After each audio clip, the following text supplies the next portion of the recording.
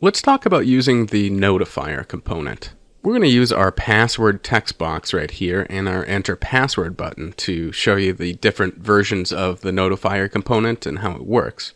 So the first thing you need to do is go to the other stuff drawer and grab a Notifier component and put that into your components viewer. You'll see it pops down here as a non-visible component. Let's go to our blocks editor here and show you the 4 different types of notifiers that you can use.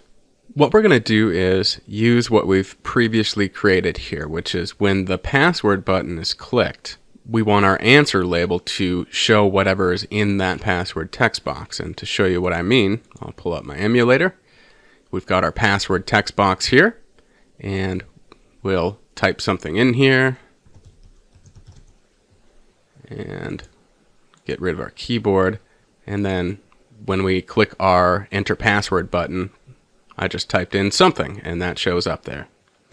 So we'll go back to our blocks editor. Now let's start using our notifier.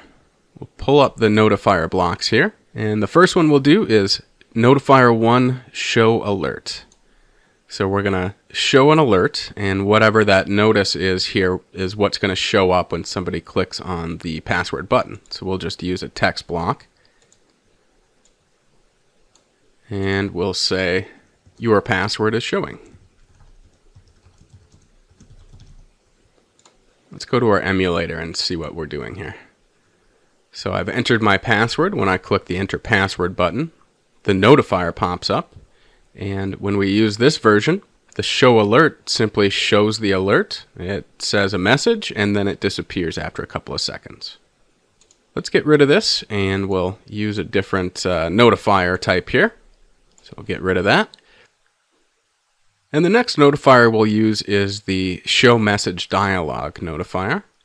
We'll pull that in here and we see we've got a couple of different slots. There's one for a message, which we'll just leave as your password is showing. There's one for a title.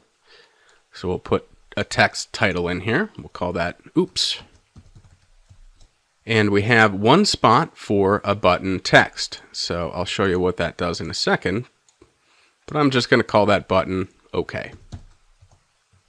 Now let's go to our emulator, and we'll see when we click our enter password button, we get a notifier that says, oops, that's the title, your password is showing, that's the message, and then the user can click OK and go back. Now there's another notifier that's relatively similar, and I'll just leave these here for ease of use.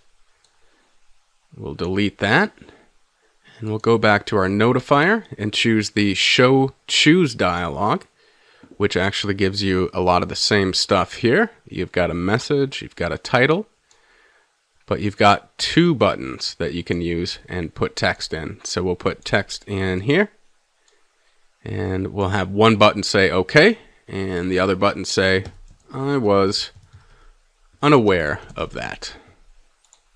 So now when we go back to our emulator, we'll click on our password button, and you'll see that we've got our title, oops, our message, your password is showing, and I can either click OK or I can click I was unaware of that.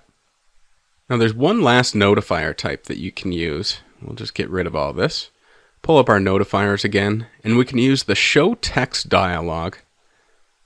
And I'll show you what this is. I'm actually going to go back here and just delete our password text box.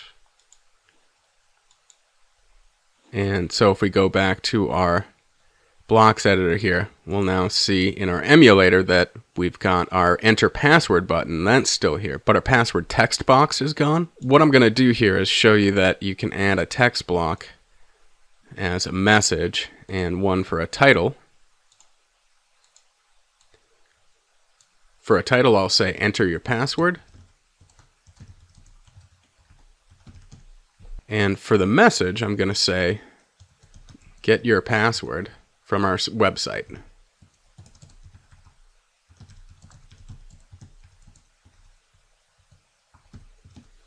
And now since we deleted our password text box, these blocks are up top here are no longer valid. So I'm just going to go ahead and delete this. And we'll pull up the emulator and I'll show you what we're doing here.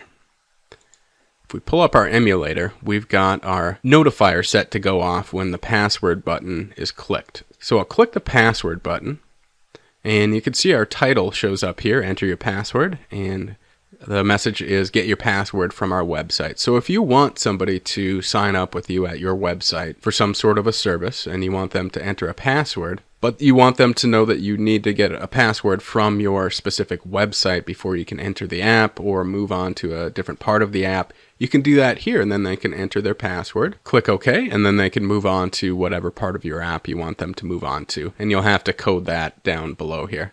But I think this is good enough just to show you how the notifier works.